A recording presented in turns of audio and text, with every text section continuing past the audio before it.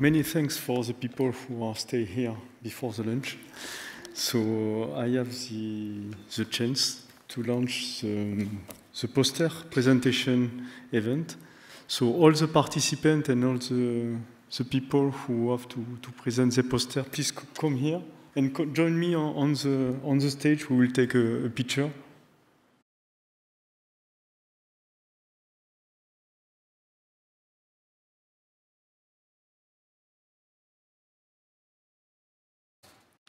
So this is for me one of the very important points of this week. We speak a lot of international way of working, collaboration, user-centric approach, and this way to highlight some ideas, some innovations, some scientific discoveries is very important. Is the result of user job, and they want to propose, they want to be highlighted as user of HPC.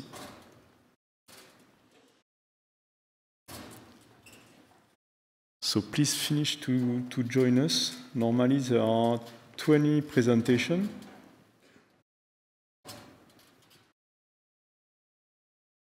So take care to be more grouped, please.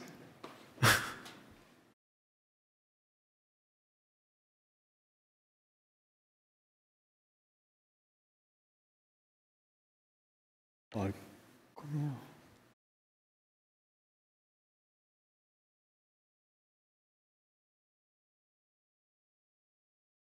No, it's important. This is the energy and the user energy we need in such week.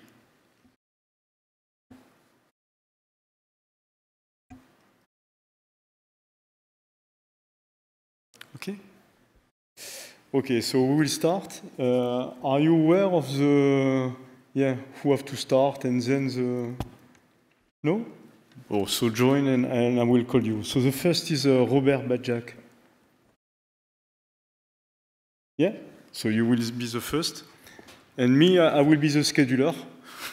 So 2 minutes for you. It's very short. And then what I propose to the other, you can go upstairs. And then, step by step, I will call you. And we will try to go as fast as possible. Many thanks.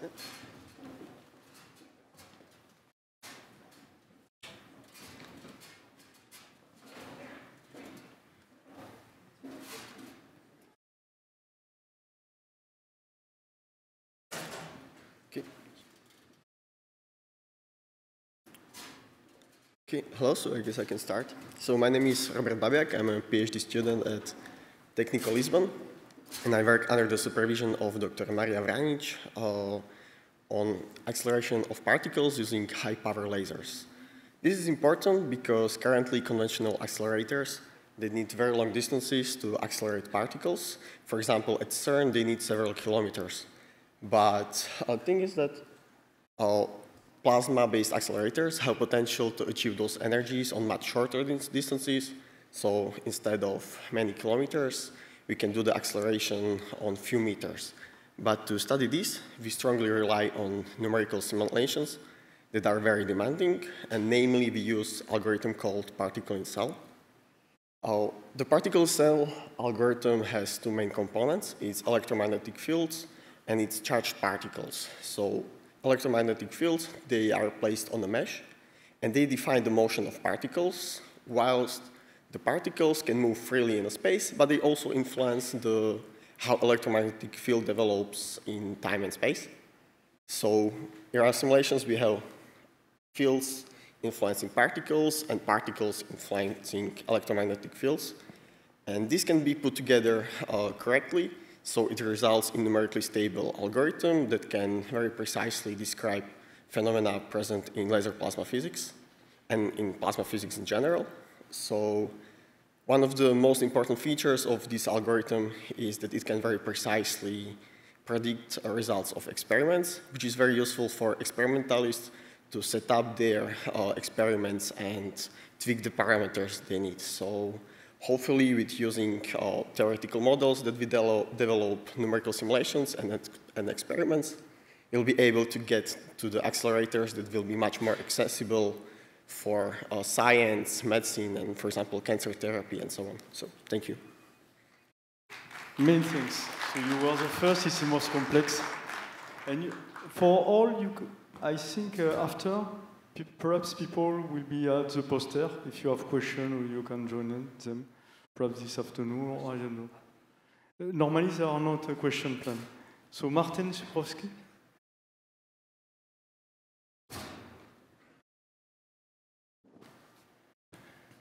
Hello, I'm here instead of Martin Szurkowski because he is sick. I only present the poster. The poster is about advanced traffic modeling for smart cities.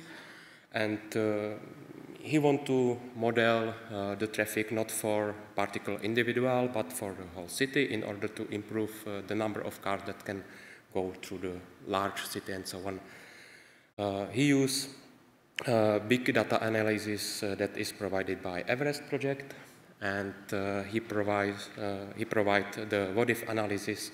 What if we close the bridge? What if we close the road? What will happen? How the traffic change, and so on. He provides traffic prediction. It means the prediction what will be traffic in the future in a particular crossroad, and so on. And he provides intelligent routing. He are able to provide optimization for whole traffic in the city instead of particular individual. More information can be found on the poster. Thank you. So many thanks. Very short. So next, Ludovico Niata.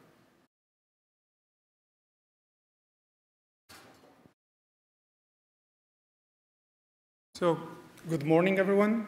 Data-driven methods are definitely changing the develop of new modeling in a different way, where there is a growing interest on developing subfilter scale modeling for large data simulation. So, unfortunately, those techniques are not mature enough, and we need to understand and need to fine-tune those models.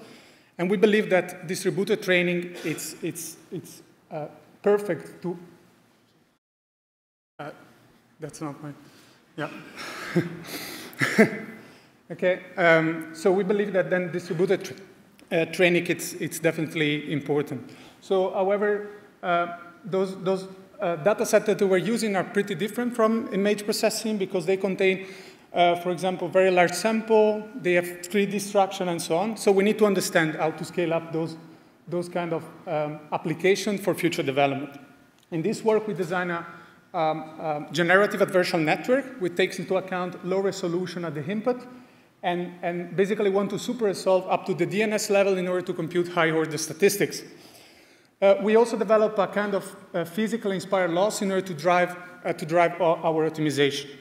So typical data parallelism approach, as shown there, scale up the batch size as a function of GPUs in order to keep the batch size constant per GPU. So what we figure out is that scaling learning rate and batch size according to the number of GPUs improve training performance standing from the, let's say, the statistical efficiency only when large data sets are used, which is not our case, but seems to break down where small data sets are used. On the other hand, when we keep the global batch size constant, and then we basically keep also the learning rate constant, this is very promising for our application, so for small data set, but seems to saturate in the case of very large data set, as expected. So we believe that there is not only a strong correlation between batch size and learning rate, but there is also a triangular interaction between batch size, learning rate, and the size of data set, where the optimals stand exactly in this area. Now, the last approach, so what we call strong scaling, as a limitation, has put an upper bound in terms of parallel workers, but that's motivated by the effect of the box size. Indeed, physically, turbulence cases have different scales, and we don't have only to learn all of them, but we need to learn the correlation between of them. So as shown there in the plot, enlarging the training box size led us to have a better generalization capability. So combining those two analyses, we were able to match the small-scale structure by using our model called TS-ERGAN, very close to what is achieved by a high-fidelity simulation. And we were able to match, for example, heat transfer in the case presented here. So that is a case for mate and air flame jet. And this, we believe, it's fundamental to in this sense, to drive or to assist the decarbonization path in the future. So our work, in conclusion, is not only for, let's say, showing the capability of a generative adversarial network for turbulent combustion modeling, but is also to provide a kind of user guide when people have to deal with very small data set, but very, very large sample. Thank you. Many thanks. Many thanks. It's very complex to block the passion, but many thanks for you. So next.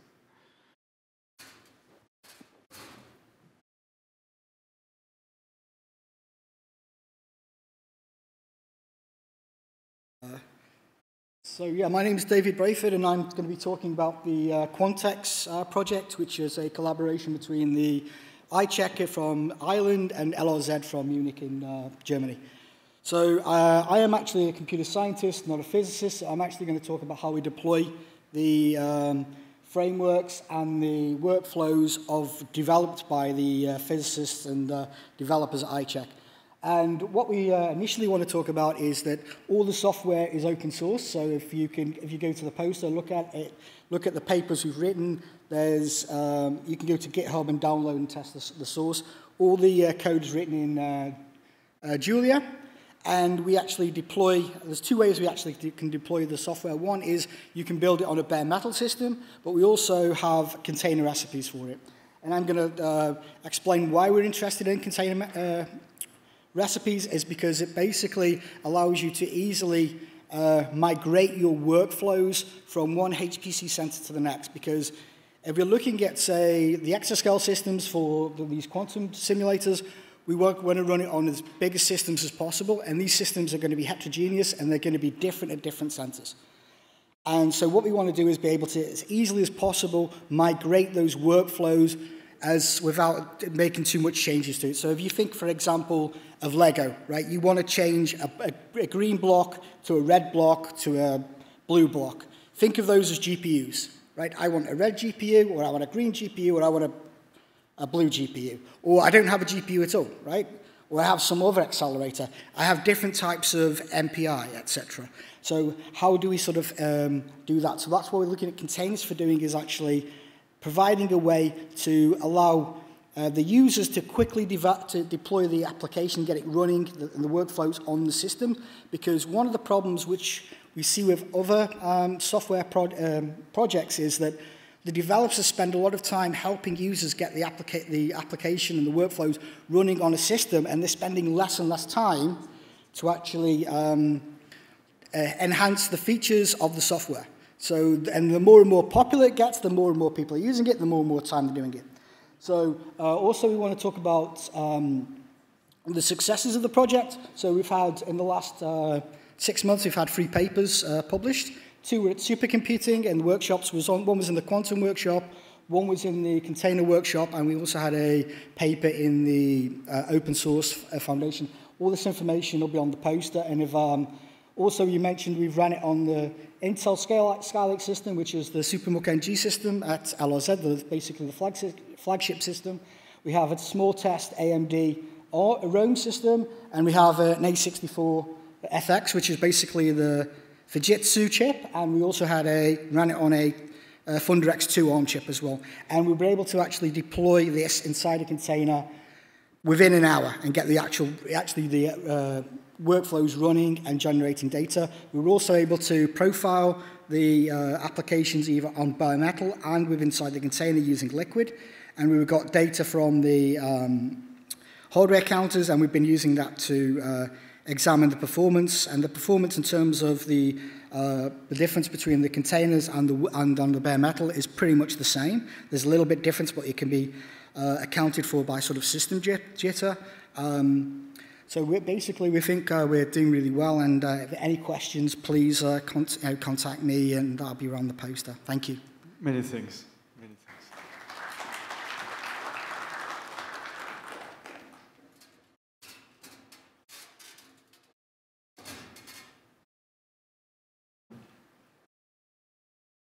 Yeah, my name is Badr Kawi. I'm a CNRS Associate Scientist.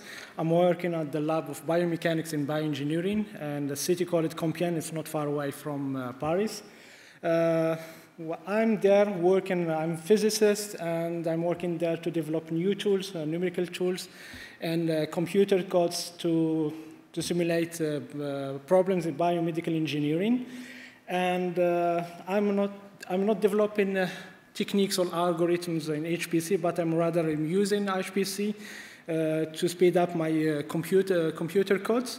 And here we have two examples I'm working on.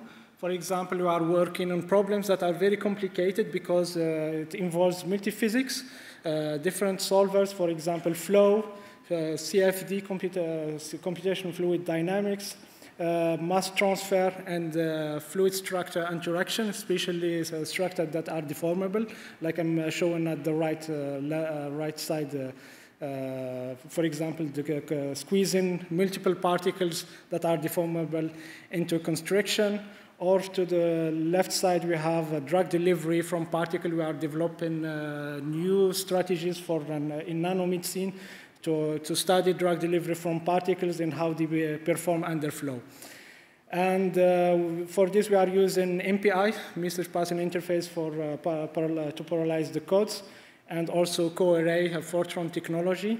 And I'm using a lattice Boltzmann method, immersive boundary method, programmed in Fortran, and that's what I'm doing. And I will be happy to discuss with you. And also, I want to go for this biomedical engineering. I'm working with experimentalists. They are really demanding because they would like to really simulate real systems. Especially in our group, we are working on microfluidic devices, and they want to implement all the features. And this is required to go for, will require large computational domains and also high resolution to solve properly the deformation of particles. And the only way to solve this is to go to HPC. And at the moment, I'm running simulations on my local computer cluster and also at the computer center in Jülich. And I'm trying to go, for example, to large-scale machines at the national and European level. Many thanks. Thank you very much, and I will be happy to discuss with you more details in front of my poster. Many thanks for all. Yeah, it's complex for the short time we asked, but so Arnaud is the next.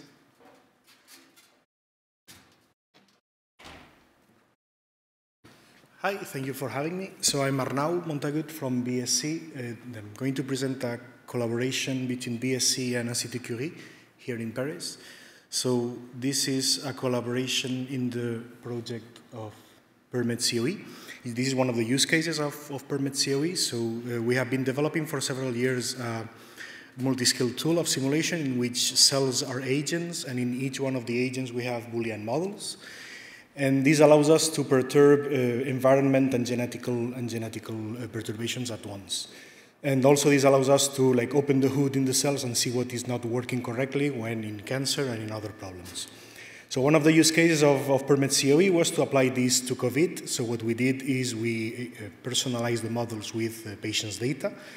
And then the idea was to try to uncover what mechanisms would be different in different patients that have different severities. So for instance, you have there the 41 is mild and the 43 is severe patient. And so we had some simulations in which you see that there are some differences between these patients. And in these simulations, we have different agents that correlate with epithelial cells, macrophages, and there's the bird's eye view of the different interactions of the cells. And interestingly, as we are in this Center of Excellence for HPC, we wanted to launch this in Mare Nostrum 4. And so we divided this workflow into different building blocks that we containerized and that you can plug and play in different pipelines. And then we wanted to study the strong scalability and the weak scalability of this workflow.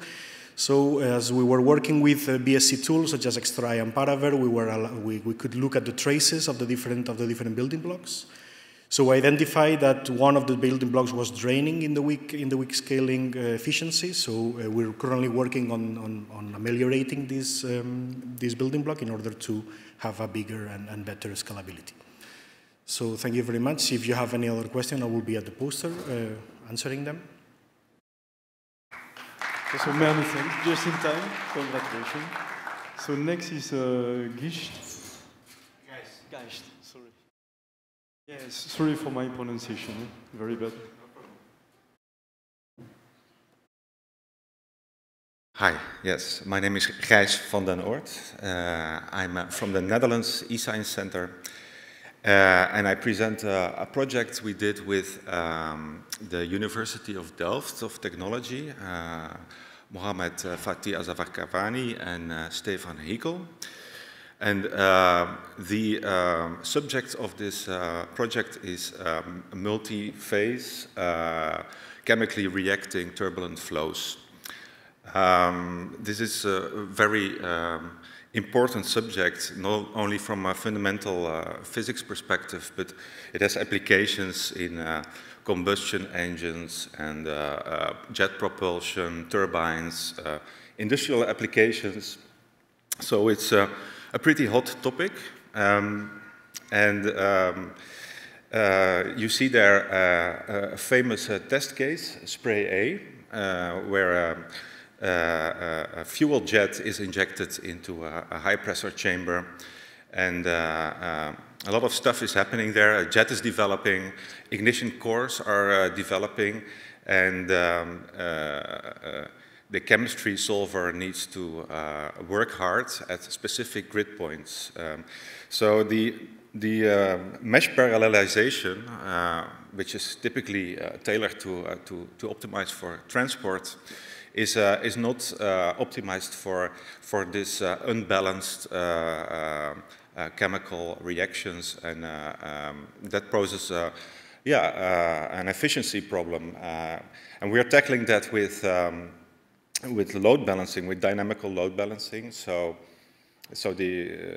We try to make the compute load more homogeneous by offloading grid points to other processes on the fly.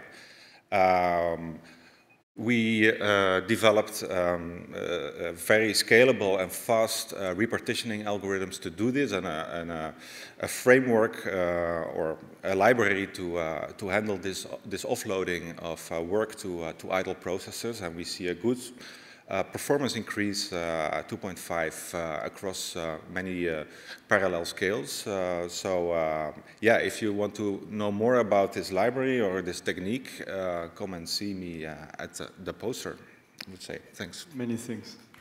Great. So, Claude, please.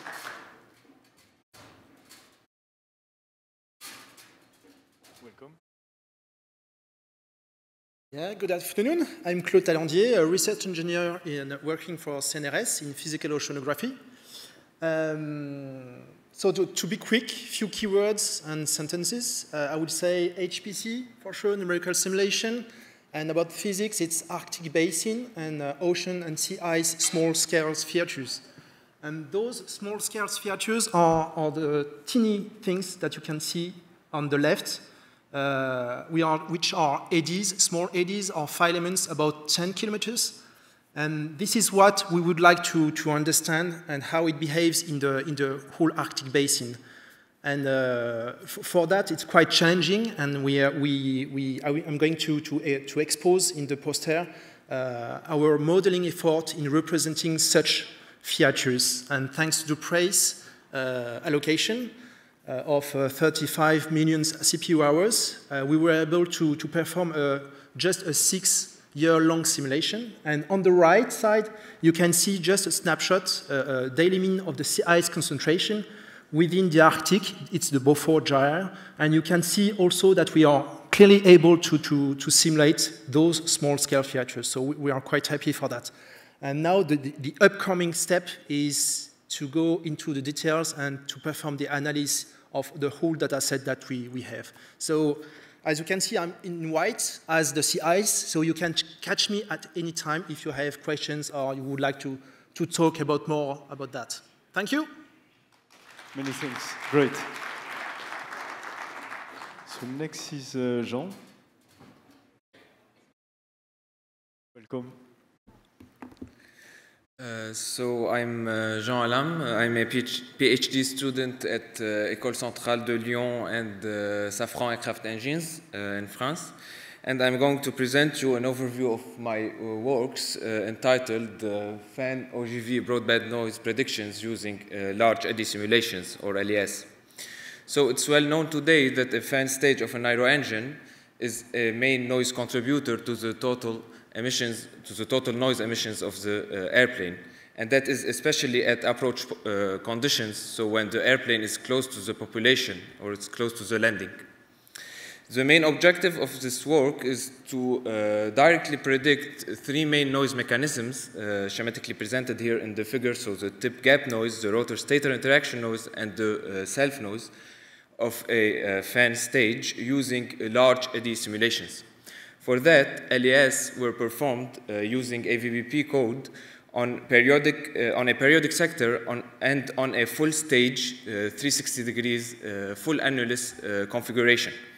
So this latter full stage configuration is the first of its kind in LES, and it is characterized by an unstructured mesh of 1.5 billion points, and it's now running on a price demand of 30 million CPU hours and on 15,000 CPU cores.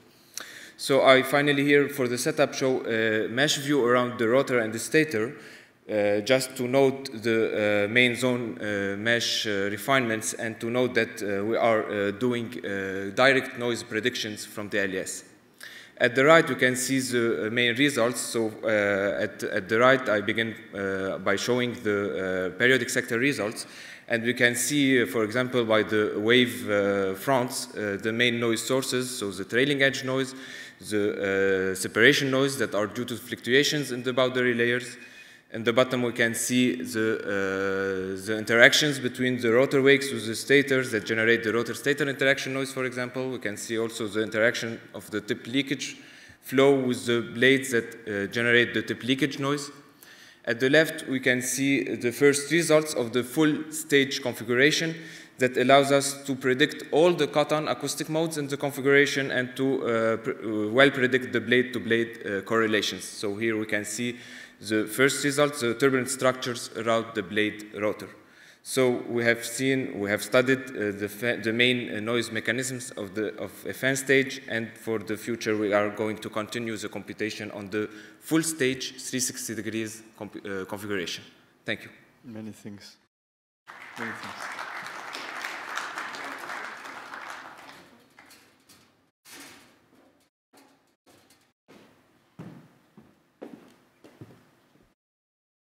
Okay, good morning, everybody. I'm Berto Scionti from Fondazione Links, and today I will share with you some aspects regarding the Across project that we are coordinating.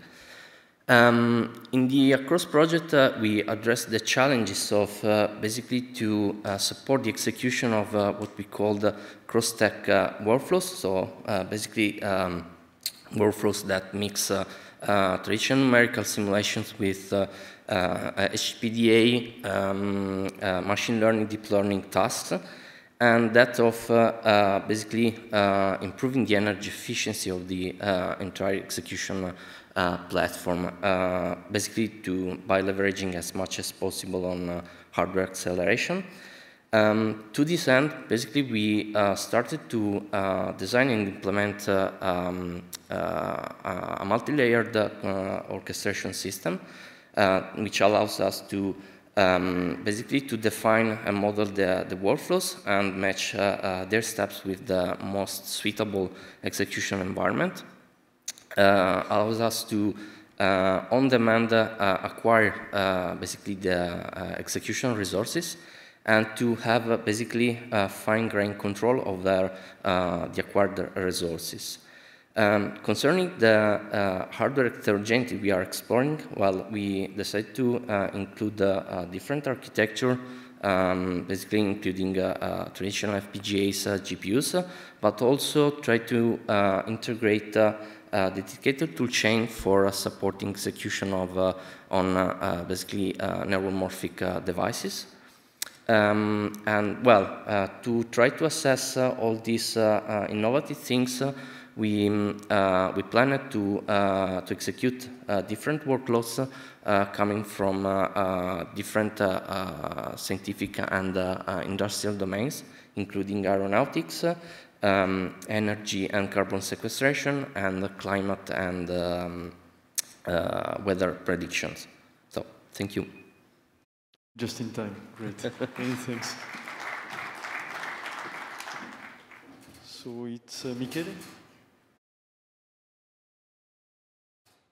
So welcome on stage.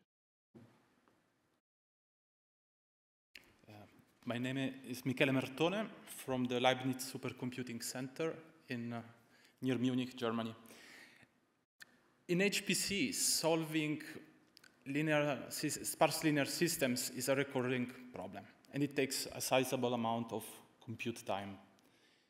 One of the approaches for solving sparse linear systems, often arising from partial differential equation discretized, is that of multiplying repeatedly the sparse matrix of the problem by one vector or maybe a few of them, so a skinny, dense matrix.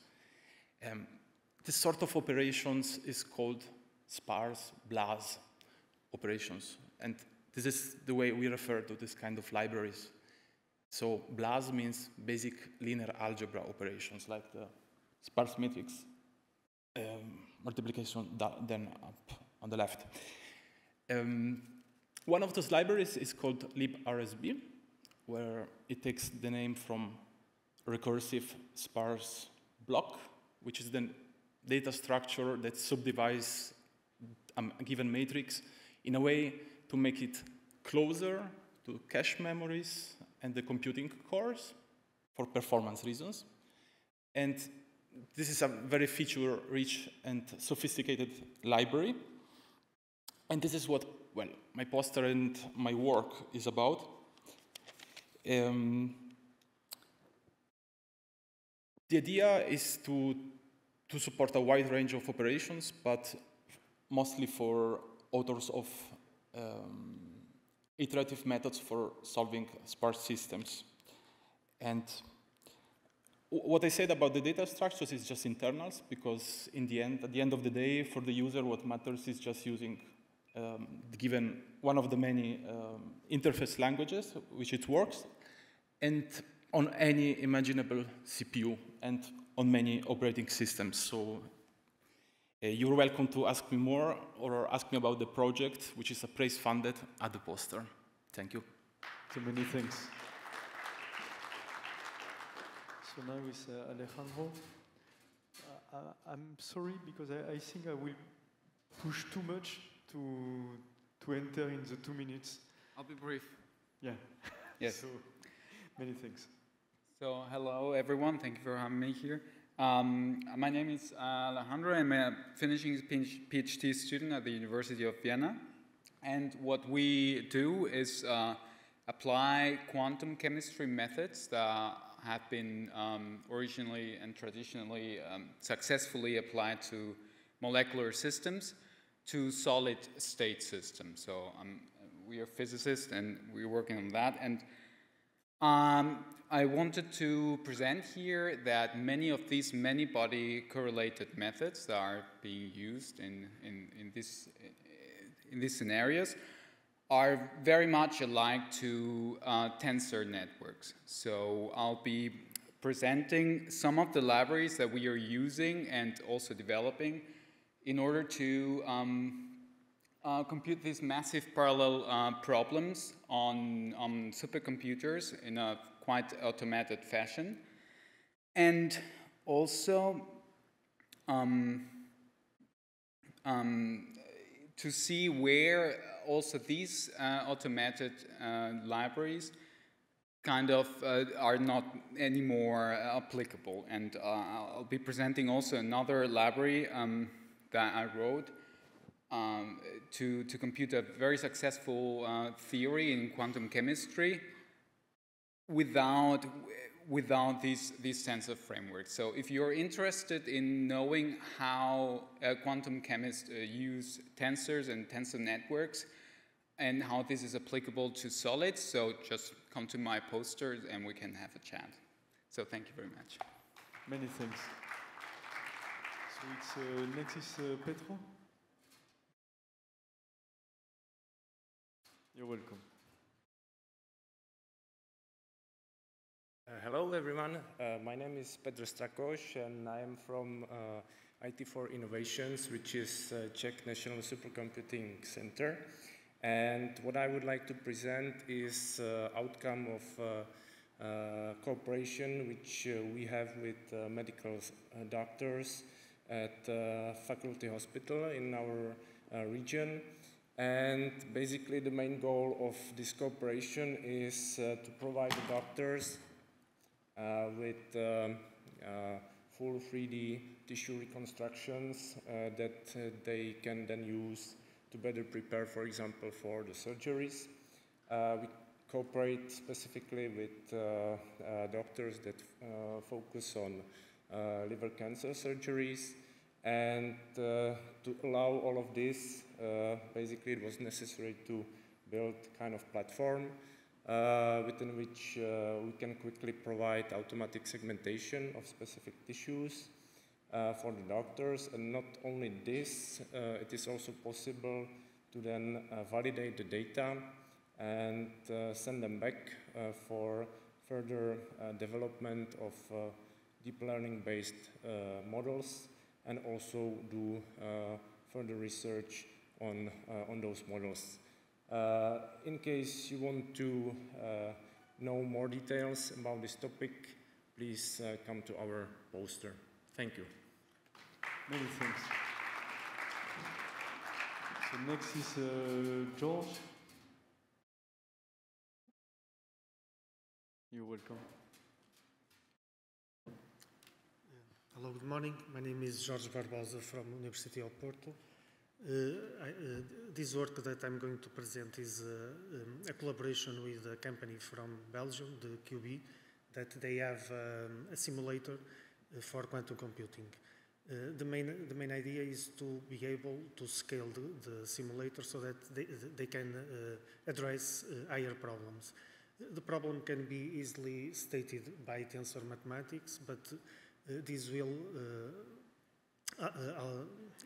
will consume a lot of memory and also would be a very CPU-intensive computation.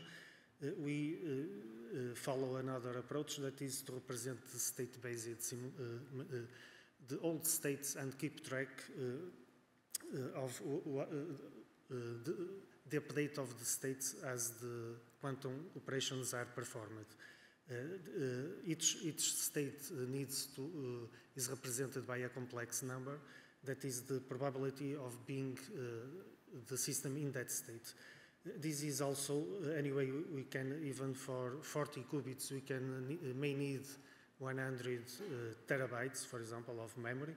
And the challenge is, in fact, to have a distributed solution so that we can keep track of all those states and perform the quantum operations as the algorithm requires. And in the slide there is just a simple example with 4 states. And if a qubit changes their state, or one operation affects one qubit, we have to track and update all the positions of the space to obtain a correct update. Okay, thank you. Many thanks. Great. So next is Hendrik.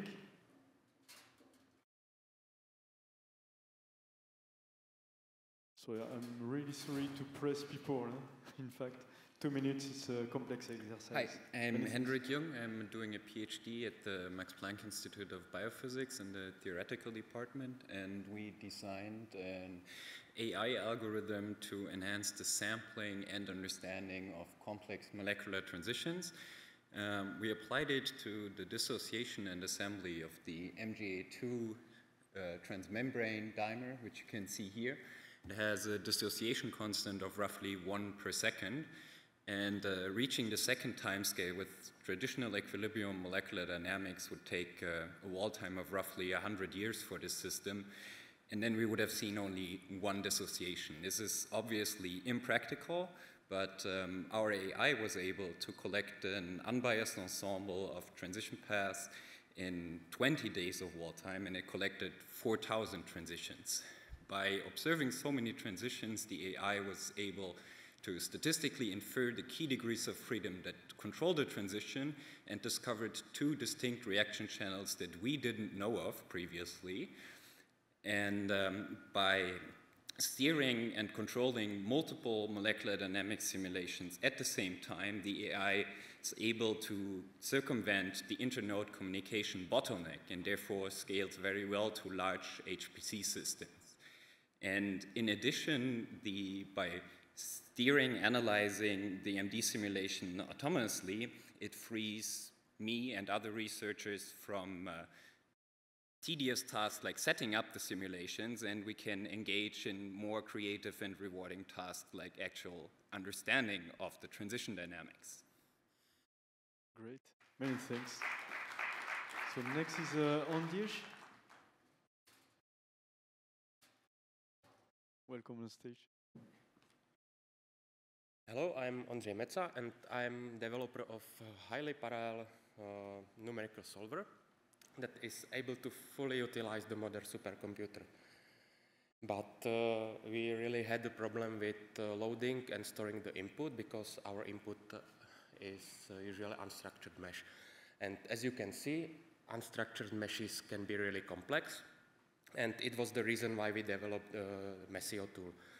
This tool is it contains algorithm for highly parallel loading of unstructured mesh databases from standard preprocessing tools like ANSYS, GMesh, and so on, but also from NSide, VTK, and XDMF that is important in the case of restarting the computation from previous unfinished run. With our tool, we are able to load the mesh with hundreds of millions of elements in several seconds. And what is really important is that we are independent from any particle data arrangement within the database. It means that we are able to use the same database for sequential run or for run on one node or on the run with thousands of nodes. And if we compare the runtimes between different kinds of databases, the runtime for loading is almost the same. So if you want to know more, please come to my poster. I think that this tool is really interesting for anybody that work with unstructured meshes. Thank you. Many thanks. Great. Next one. You're welcome. Hello, I am Sriram Krishnan Murali Krishnan, postdoctoral fellow from Paul Scherrer Institute. Kinetic plasma simulations are important for many applications such as nuclear fusion, particle physics, astrophysics, and particle accelerators. Going towards exascale, it is evident that we have to deal with heterogeneous architectures with GPUs and CPUs from different vendors.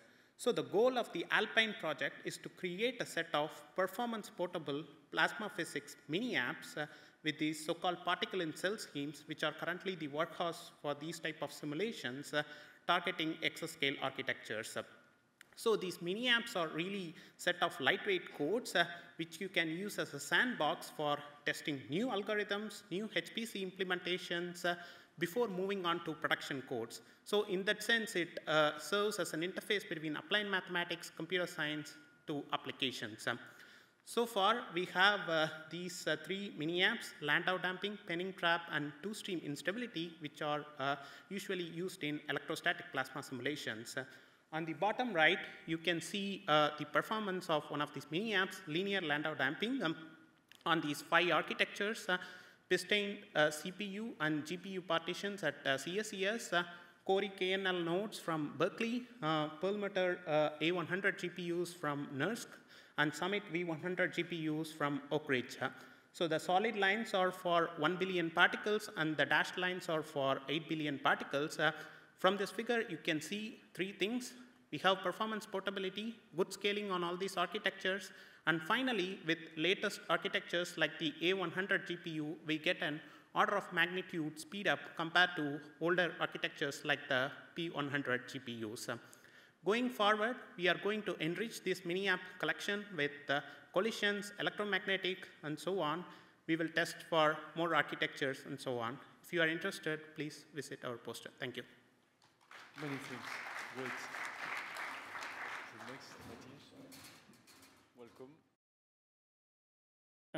Hello, my name is Matthias Petko. I'm from IT4Innovations, and with my colleagues, we developed automatized workflow for parallel application analysis and tuning for energy savings. Not only we can do a static configuration of the hardware, but we also provide a dynamic tuning. That means as the application goes through different regions, which are, for example, compute-bound or memory-bound, the workflow can find the best settings for these regions and can change the hardware configuration over time, over the runtime of the application. This means that with this approach, we can save 10 to 30% of the energy, depending on the application. We support multiple platforms, Intel, AMD, OpenPower, and NVIDIA, and also different measuring systems. We also provide radar, which is a tool that can show this application dynamism. And we also provide a continuous performance benchmarking tool, which can show the application dynamism throughout the application development. Come to see our poster for more information. Thank you. Many thanks, Matthew. So next is Tom.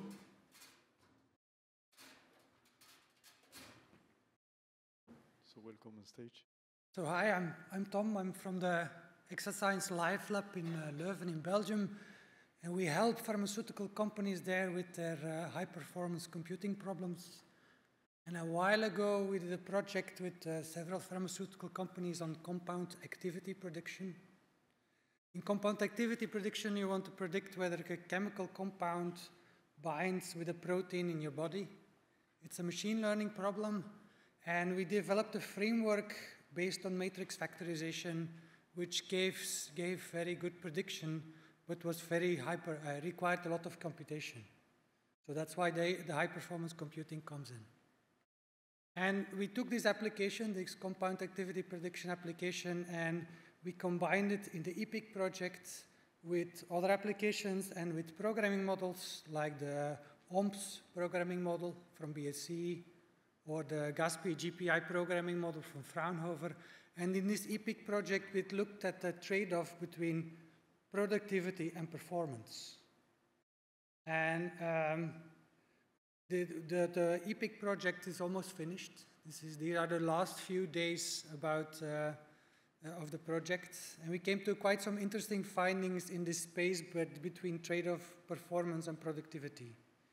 And if you want to learn about these trade-offs, please come to my poster. Thank you. So many things. Great. So we arrived to the two last. Stay until the end. So next is Oscar.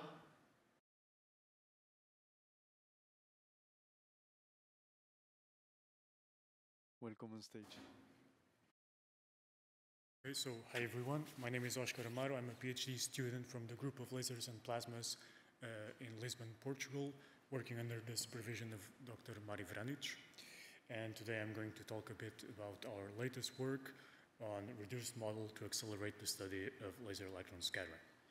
So near future laser facilities of petawatt kind will reach sufficient intensities such that we'll see creation of electron-positron pairs from photon laser collisions. And usually standard in these experiments, some parameters may vary a lot between shots. And this basically invalidates standard simulation support to these experiments, where these simulations can take up on the order of million CPU hours. In the analytical point of view, the plane wave model, which is usually used, is not good enough for focused laser scattering. And so we proposed this reduced model.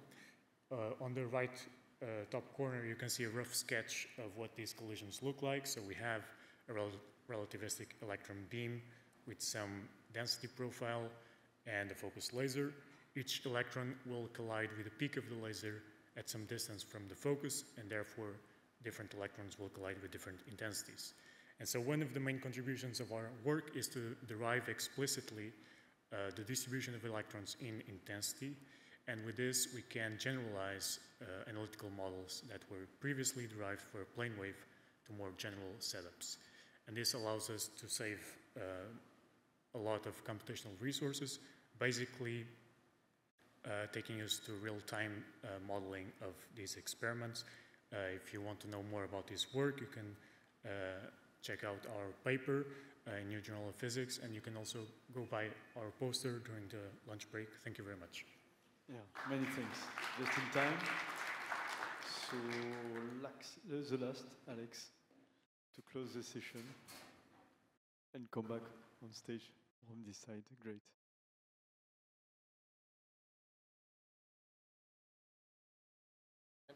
You're welcome. So thanks everyone for staying. I'll try to be quick. So my name is Alex Upton from CSCS, the Swiss National Supercomputing Center. And I'm going to briefly talk about our poster that's about Work Package 8 of PRACE6 IP. So Work Package 8 started in May 2019 with the objective of delivering high-quality software that addresses the challenges of the rapidly changing pre-xscale landscape. And the main outcome of the Work Package is open source software in the form of libraries or significantly refactored codes. In order to attract and support the highest quality of software development, a competitive peer review selection process was run across 2 calls, resulting in the selection of 10 projects that work independently and presented comprehensive work plans from the beginning. And in fact, 2 of these projects have already been presented in this session, Lynx and QuantX. In terms of the progress to date, all of the projects have delivered public software releases. These can be found on GitHub or GitLab. And with a view to quality, all of the projects incorporate industry standard tools, such as issue tracking, continuous integration, validation, and verification. In addition, the projects have also achieved encouraging results across a number of the leading European HPC systems. Some of these are detailed explicitly in the poster and include deployment at scale on a number of the PRACE0 machines and also the Euro HPC machines, including the LumiC CPU partition. And finally, to finish, it should also be mentioned that the work in Work Package 8 is synergistic and complementary to the work of the Centers of Excellence. So certain domains that are not present in the Centers of Excellence, such as plasma physics, are present in Work Package 8, whilst a number of the Work Package 8 projects have received strong letters of support from the Centers of Excellence. So thank you for listening, and if you'd like to know more, please come and find me. Thanks.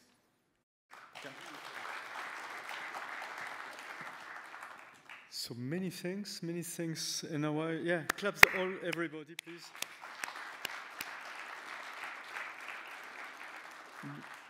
Yeah, because everybody have around 1 hour to explain his project. You have only 2 minutes, so it's very complex. Very, very positive, because yeah, during the discussion we had the point of international, with the user feedback, the user of HPC, what we are building in Europe. So yeah, many thanks. I will make a personal comment, just for next year. It will be great to have more women on stage. I don't like this, but let's manage it, and next year it will be in this way. So many thanks for all. And yeah, take time to visit them, to visit their poster and to ask them. It's a very important work they've done, so congratulations. Many thanks.